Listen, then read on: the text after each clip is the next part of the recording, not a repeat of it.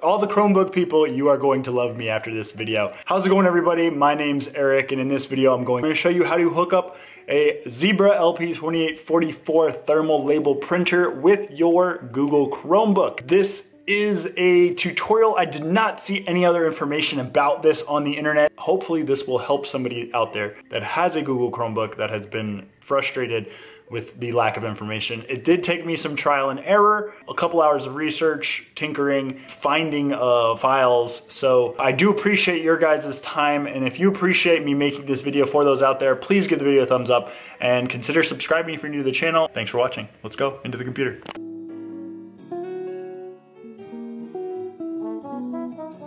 And then make sure your printer is in the off position, which the switch is pressed down. Now, you're going to hold the front button, turn the power on. It's going to start blinking red. You let go, and then you will see that it starts going duh, duh, duh, duh. It is calibrating. The sensors in there are trying to read the distance between the media, so it's going to take 20 to 30 seconds. It's going to print out 3 blank labels and then an information label at the end. You'll press the feed button one more time, and it should be done calibrating. Just like that. So we got 3 blanks, it got some information, and then the out of dump was our last. And now if we press that front button, it should advance 1 label. And now if we press that front button, it should advance 1 label. And we are good to go. All right, we are here on the Chromebook, actually recording the Chromebook with the camera. Bear with me, there is not really any good apps that I've found that are free screen recordings for the Chromebook, so we're going old school. First thing you're going to want to do is open up a browser, Google Chrome, whatever, and you're gonna go to this website, fulfilledmerchant.com. I will put a link to it in the description. Actually, I'll put a link to directly to the post that will contain the file that we're going to download. And believe it or not, this is a website that I'm starting. This is going to be my first blog post.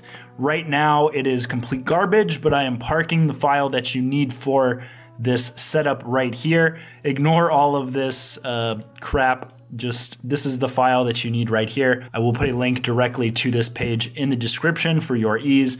Or if you go on the Fulfilled Merchant website, you go to that little search bar up there, you can type in Zebra and enter, and it should come up with my Zebra LP2844. So you're gonna click this button that says here, that little link, hit download, no preview available. It's going to download this PPD file, which we are going to use in a little bit. But for now, we're just gonna hold off on that. Get to your printer. There's a cord plugged into the printer. Then you're gonna plug the USB cord into your Chromebook. Make sure the printer is turned on. You should get this pop-up notification down here for the Zebra LP2844. You can see right here in the printers, it has a Zebra LP2844 USB. Ignore the other ones. Those are other printers that are on my network. So we're just gonna set this printer up. You're gonna skip manufacturer, you're gonna skip model. You're going to specify PPD. You're gonna hit browse. And then you're gonna browse to your downloads folder and find that zebra.ppd. And the PPD is the PostScript printer description. It's how Chromebook is going to communicate directly with the printer. So we're gonna install that. So that should be installed. Highlight that, click open, and then we're going to go down here and click add.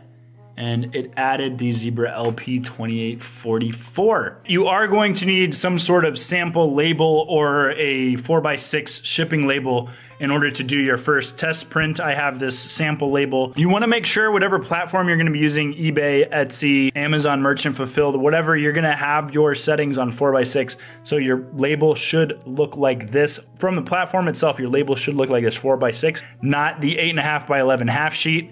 Otherwise, it's not gonna work correctly. I have a separate video for that I will eventually link in the description. It's not created right now, but hopefully in the future it will be there. And that shows you how to set it up for Poshmark, for eBay, for Etsy, or whatever, to get it in the 4x6 format.